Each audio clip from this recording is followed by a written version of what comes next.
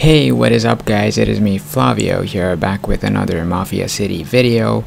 In this video, I'm going to be comparing the stats of the babes that you get from the growth fund, and I'll also be explaining which babes are the best to get first and why. So let's get started. As you all probably know, the Babe Growth Fund gives you a total of 35 Babe Growth cards every month for $25. You usually need 150 fragments to unlock a babe, which means that it takes 5 months to unlock one babe and costs around $125. The growth cards give you an option to redeem fragments for 4 different babes: Angela, Bella, Ginger, and Francesca. Out of these 4, Bella, Ginger, and Francesca require 150 fragments each to unlock, while Angela only requires 100. This means that you can unlock Angela in just 3 months with $75, while all the other babes require 5 months and $125. So my first pick would always be Angela, since you can unlock her the fastest and start upgrading her to get your stats up quickly. As far as the other 3 babes are concerned, let's take a look at the stats that they give. You'll notice that these 3 babes give a lot of common stats, so the first step in comparing their stats would be to remove all the common stats to find out what's not common in these babes. After we've done that, it becomes a lot easier to compare them, but there are still a lot of stats to compare. So our next step would be to eliminate the useless stats so that we can only focus on the useful ones.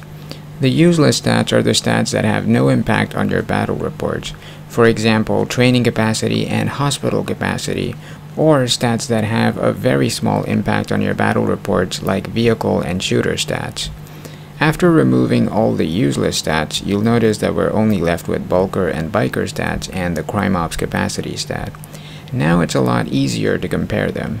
If you watch my guide on how to compare stats, you'll probably know that damage reduction is the most important stat, followed by damage, health, defense, and then attack.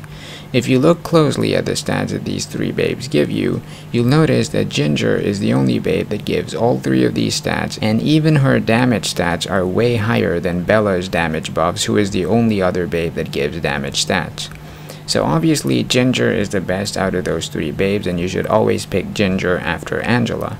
For the last 2 babes, I don't think it'll make a huge difference which one you pick first, since both Bella and Francesca give almost the same stats.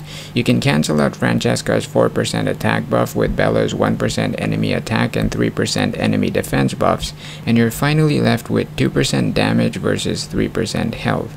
I'd probably go for Bella's 2% damage if I had to choose, but even choosing the 3% health buff wouldn't make much of a difference.